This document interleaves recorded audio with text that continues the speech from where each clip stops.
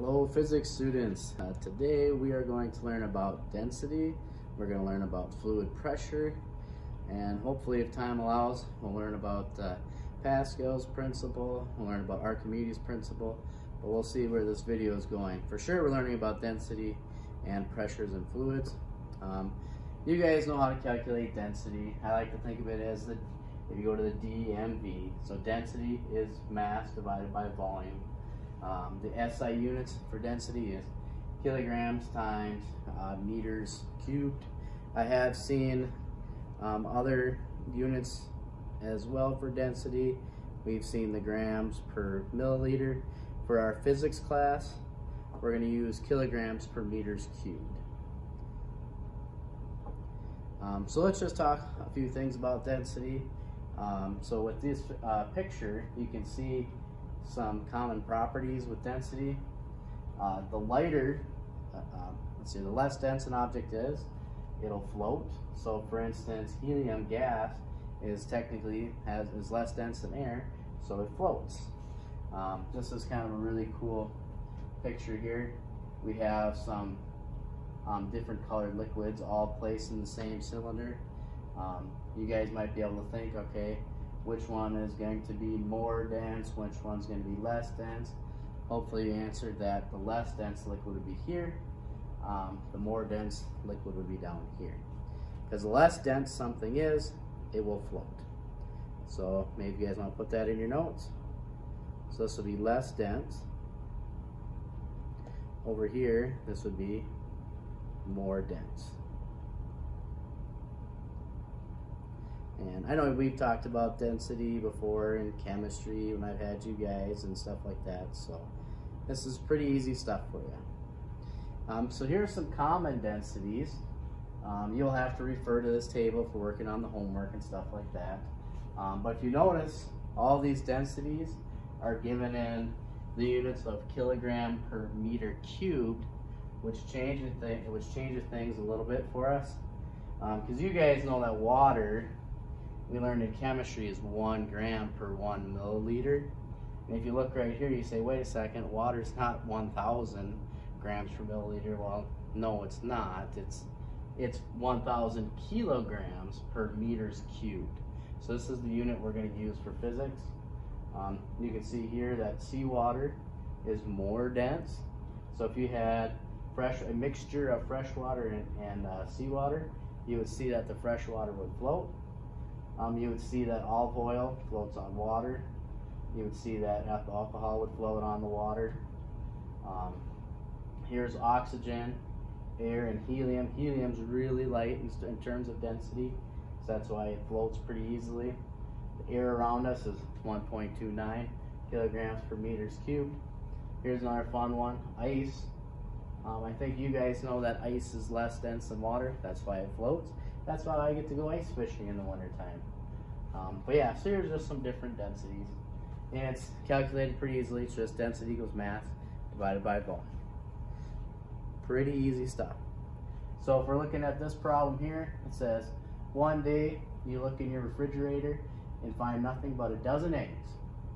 A quick measurement shows that the inside of the refrigerator is 1 by 0.6 by 0.75. How does the mass of the air in the refrigerator compare with the mass of the eggs? So you guys know that air weighs something.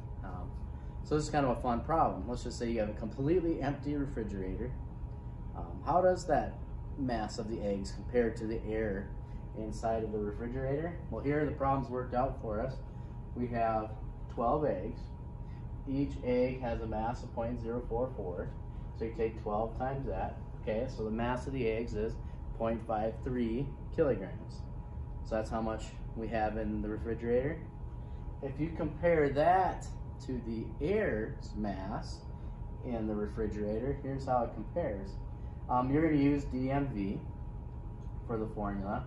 The mass of the air is just here. You're going to take the density of air, multiply it times the volume of the refrigerator. So the air's density is 1.29, and then you're going to multiply these together, and we get 0.58. So this is kind of a fun calculation here.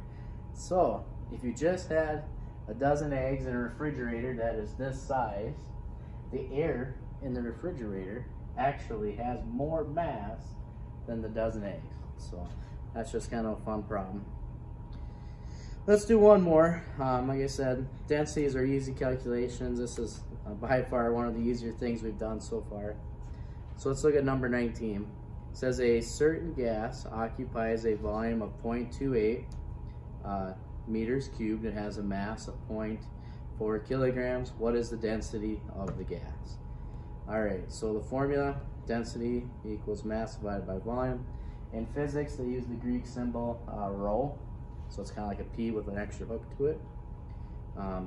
So yeah, let's figure out that density of this gas. Well, the mass is found to be 0.40. The volume is found to be 0.28, so pretty simple to calculate it. We're just going to take 0.4 divided by 0.28, and with sig figs, we're going to say it's 1.4, and that will be kilograms per meters cubed. So what kind of a gas is this? Well, we'd have to look at our table, and I wrote it over here as well. I would say it's oxygen. So the second part to that problem would be, what kind of gas is it? You'd have to refer to the table, and I would say it's oxygen, because oxygen is 1.43 for density. All right, I'm going to leave number 20 for you guys. That's an easy problem. So now, let's get into fluid pressure and what's kind of unique about it. So if you look at this figure right here, maybe you've considered this, maybe you haven't. Do you guys know where the greatest pressure would be in this container, or even like this container? Like, is it going to be here, here, here, here, here? It might be logical to say it's at the bottom. And you'd be right. Of course, the greatest pressure is going to be at the bottom. If you've ever done a pencil dive in a lake, you notice that your ears will start to pop when you dive down into the lake. It's for the same reason. The farther you go down in the water column, the greater the pressure is going to be.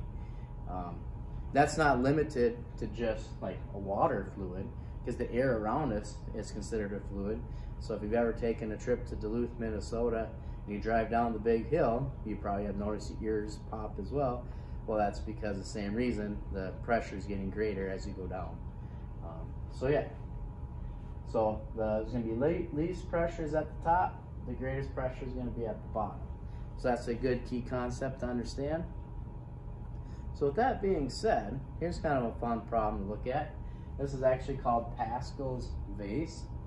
And if you fill either A, B, C, or D, the level ends up being at that same level. And the reason why is because you got atmospheric pressure pushing down on all four tubes. It's the same atmospheric pressure. So it levels out. So the question asks us, 4 containers are shown in 12.8, each filled with water to the same level.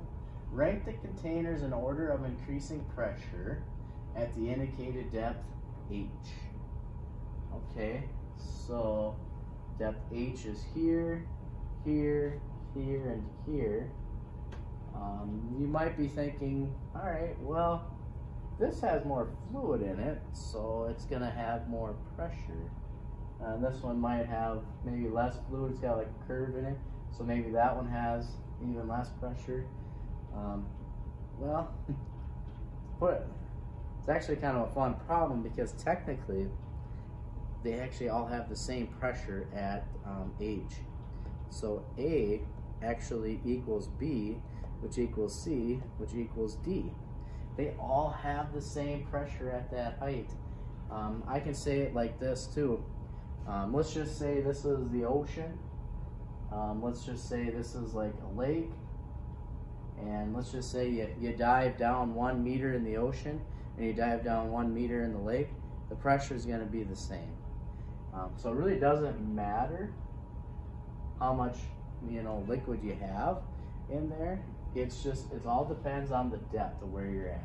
Or if you dive into a pool, a swimming pool.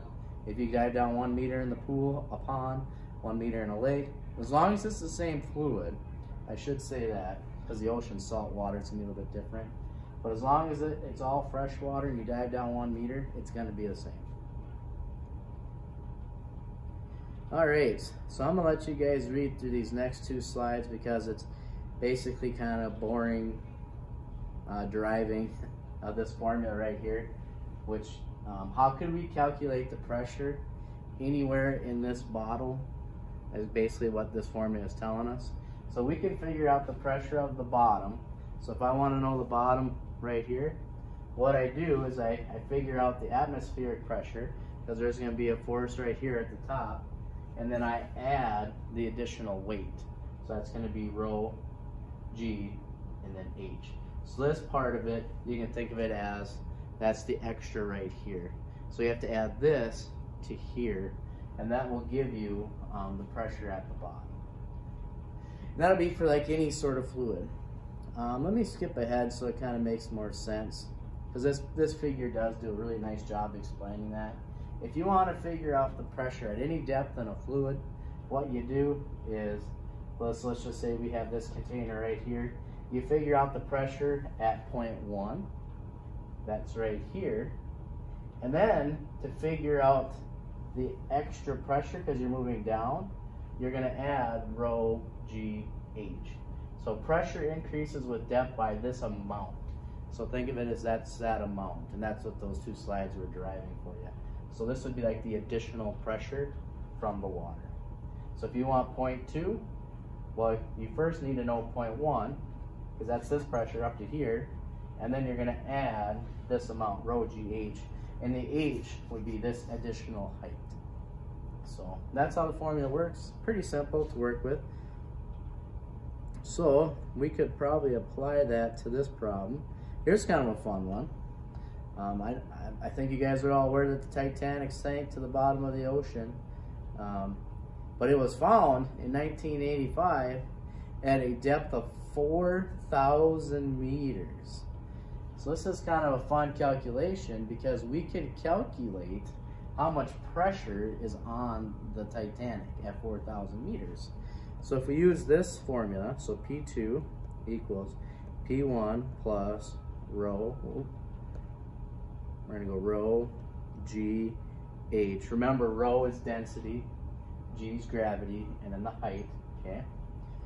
So to figure out how much pressure, so that's P2, we want to know how much pressure is on the Titanic. Here's all we have to do. You have to figure out the first pressure. Well, that's going to be at the very top of the ocean. That's atmospheric pressure. So P1 is going to be at the top. And I'm going to tell you guys that this is going to be 101,000 pascals. So air pressure, we're feeling this right now, it's 101 pascals. Air pressure here is 101 pascals, and that's at sea level. It changes depending on your altitude as well, but we are at sea level with this Titanic. So we could say 101,000 pascals is the first P1. That's just simply air pressure at sea level, plus we need to figure out the depth change in that height. So what we do is you figure out the density, but this is the ocean, so this is salt water. So our density is going to be 1,025. So 1,025, because that's seawater, times gravity, 9.1. Now the height is going to be, well, how far down is it? So it's going to be 4,000 meters below the sea.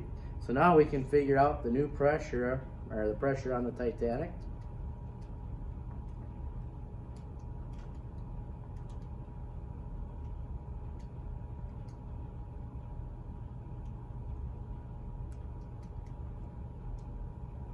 And I get an answer equal to 402,81000. So 40,281 pascals would be the pressure. Let's just call it 4 sig figs here. So we could say 40 and then 28. We'll round it to that. So 40,280 pascals of pressure is going to be put onto that titanium, which is quite a bit of pressure. I'm going to divide this by this amount to give you guys an idea here. That's 400 times the pressure that we're used to. So we have air pressure right here. That Titanic is experiencing 400 times the pressure that we are experiencing, which makes it difficult to go down to the bottom of the ocean and study it because the pressure is so great. We send these submarines down there and other machines down there.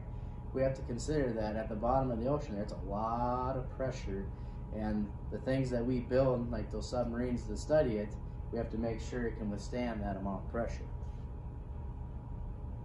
On your homework, there'll be some fun problems looking at the pressures of the bottom of some lakes around here. One of them is Serpent Lake. I put the depth on there.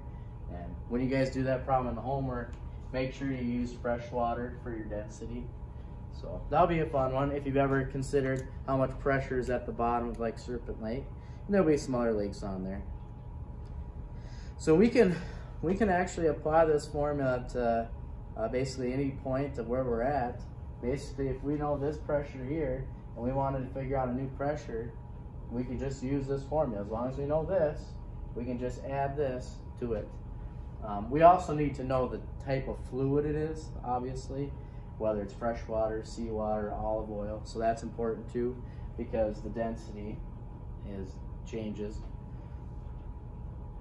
So here it is again. All right, so let's look at this kind of a different problem.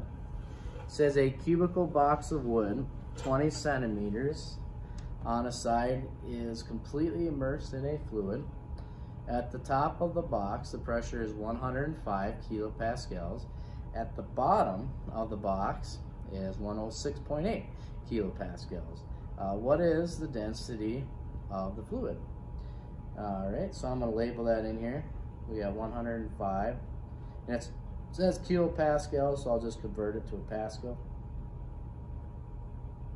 And then we're going to have 106,800 is here. Okay. Obviously, you guys could probably see that the height is 20 centimeters, so we can convert that over to a meter. So our units match up here. So now we can actually solve this. So we're going to use the formula P2 equals P1 plus rho GH. We're trying to figure out the density of the fluid. But we have P2, we have P1, we have gravity, we have H. So we can just plug in our values. Let's see here. I guess for simplicity, I'll just keep the units as kilopascals because it'll work regardless. So let's just add those in there. So we're going to go 106.8 equals 105. We're solving for rho. We know gravity is 9.8. We know the height of the liquid is 0.2. So then we're going to take and solve this for rho, or density. Goes 1.8 rho times 9.8. Actually, I can just multiply that together. 9.8 times 0.2, 1.96, divide. So the algebra is the easy part. You guys know how to do this. So 1.8 divided by 1.96, and rho equals 0.9. With sig figs, however, let's go with 4.1 or 0.918, and we'll round that to 4, and that's going to be the kilograms per meters cubed. So there you go. So about 0.9184 is going to be the density of that fluid. For fun, let's go back and find, so 0.9 is the density of the fluid, which we do not have. Well, I mean, technically we do. Well, we don't really have that one. All right.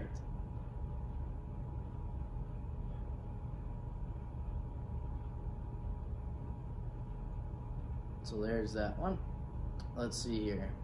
Oop, I'm sorry. Yeah, let's go back and revisit that problem.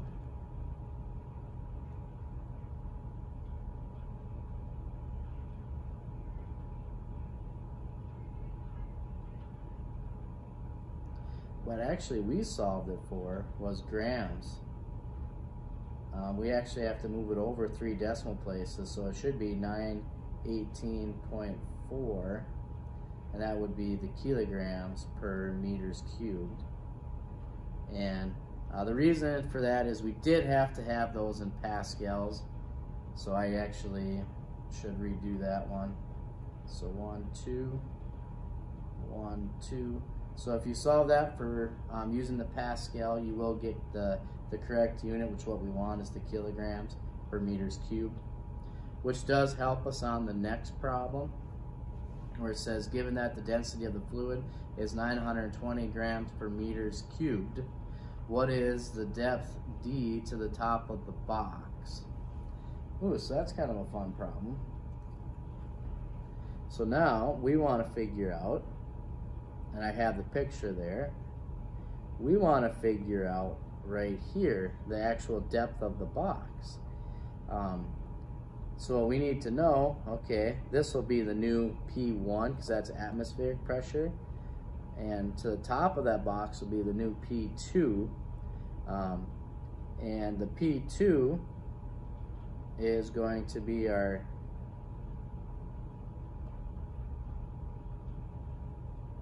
let's see here, this will be our 101 pascals because that's atmospheric pressure. The P2 is going to be the 105,000. So I'll just kind of stop so that way you guys can think about it. So this will be the new P2, which is 105,000. This will be the P1, that's from the atmosphere, so that's 101 pascals. We're trying to figure out H. So if you're looking at the formula, we're going to have P2 equals P1 plus rho times G times H. We now know the density from the previous problem, and we know gravity, and we know the P2 and the P1, so we just have to plug in those values. So the P2 is going to be 105,000 equals the P1, which is 101,000, plus the density, which we've solved in the previous problem, was 920, times gravity is 9.8, times the height. So now we just solve that for the height, because that'll be the new height. So this will be 4,000 equals, let's see here, 920 times 9.8 equals 9,016 times height. Divide that over.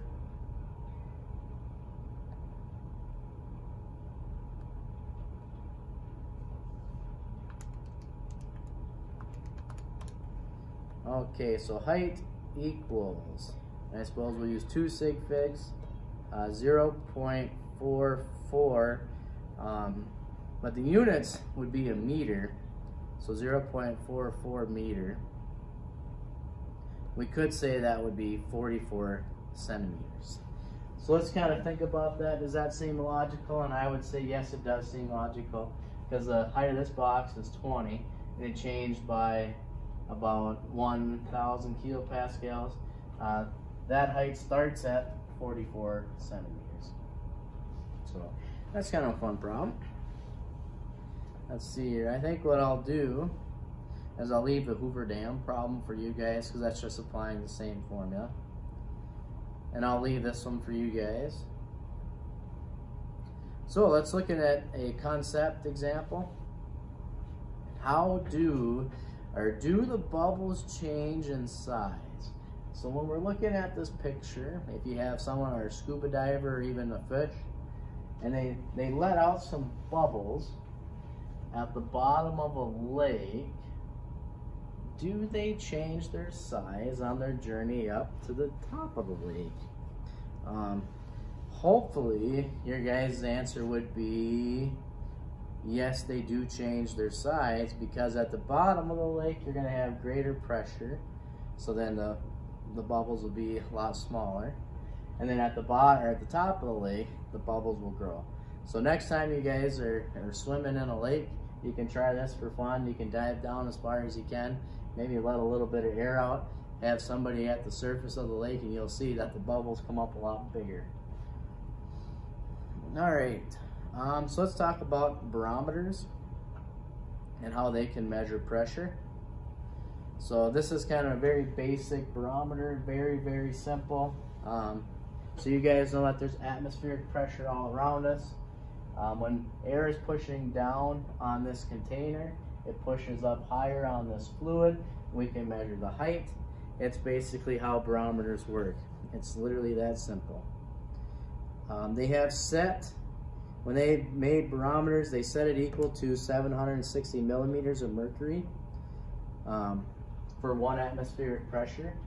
So if you're looking at this barometer right here, this would be filled with mercury.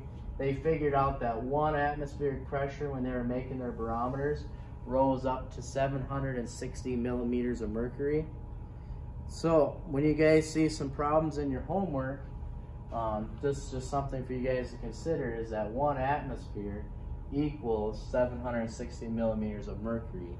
So if you're given problems where they're giving you atmosphere for a pressure, or excuse me, millimeters of mercury for a pressure, just convert it over to how many atmospheres you have. So here's actually a nice summary of all the different units of pressure. So with 1 atmospheric pressure, that equals 760 millimeters of mercury. It equals that 101, the kilopascals. This is that value we use in those problems. And it's kilopascals, that's why I converted it to 101,000. That was my mistake on that other problem. I needed to convert it to 101,000. So I just needed to add the 3 zeros there. And about 1 bar is another unit of pressure. That'd be 1,000 kilopascals. Kind of what we're used to, I suppose, here in America is pounds per square inch, or PSI. So 1 atmosphere equals 14.7 pounds per square inch is what we're feeling. And I think what we'll do is I'll stop the video there and I'll make a part 2, because we're going to talk about Pascal's principle and Archimedes' principle. So I'll stop the video there. We'll pick up with part 2 later on.